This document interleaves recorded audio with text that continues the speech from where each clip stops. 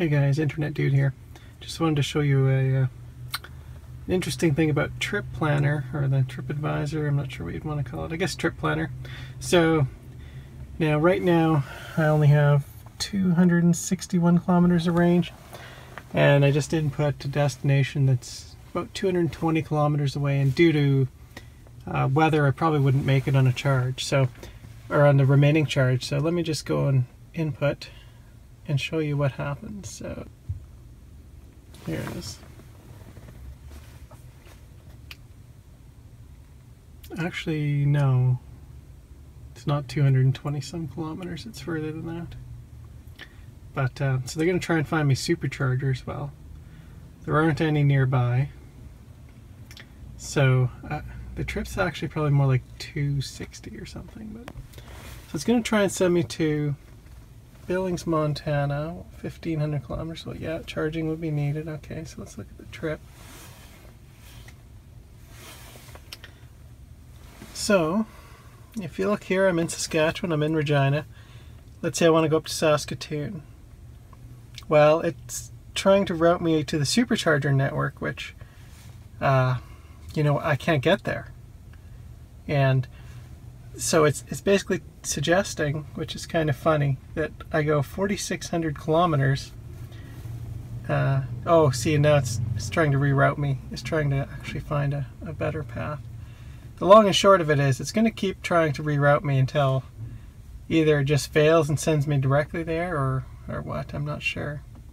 So, interesting thing here though, I can remove all charging stops, but I can't just remove supercharging stops. See, I've stopped at various chargers in this area, but none of them have been superchargers. I've never supercharged. And so now it's saying over 5,000 kilometers. So it's just going to keep changing the route, and it's all kind of useless. So let me remove all charging stops. And then we'll go, oh yeah, see, so 250 kilometers. So all of that is just because there's no superchargers around, and it gets confused.